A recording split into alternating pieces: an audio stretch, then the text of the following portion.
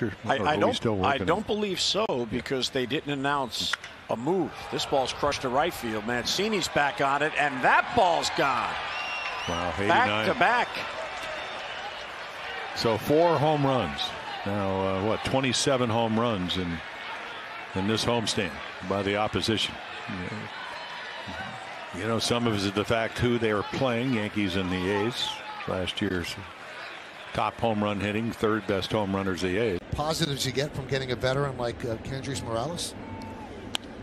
Driven deep to right field. Another positive. See ya! A long home run for Morales. And the Yankees lead 1-0. Wow. Michael, I think he just called one in the upper deck of right field.